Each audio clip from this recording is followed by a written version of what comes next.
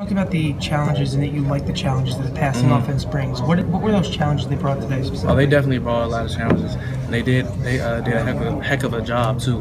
But they got us with some a couple deep balls. Got us in the intermediate routes and everything. So we just had a game go back in like halftime and do some adjustments, and we got it done. What does it mean? Since this winning streak, you guys have beaten physical teams, rushing teams, and not today a team that passed like crazy. We just find a way to win, regardless of who we play. We're just going to dig deep. Don't give up.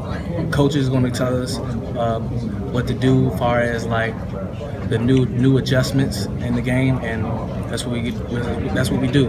We just find a way to win.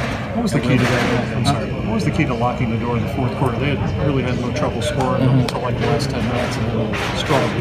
What did you guys do? Just us believing in ourselves and just ready to close it out. You know, Torrance Brown had a great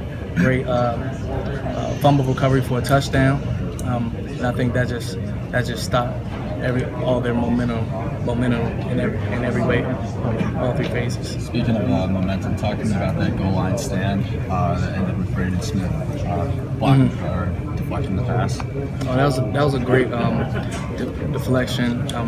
It gave us a lot of juice and energy.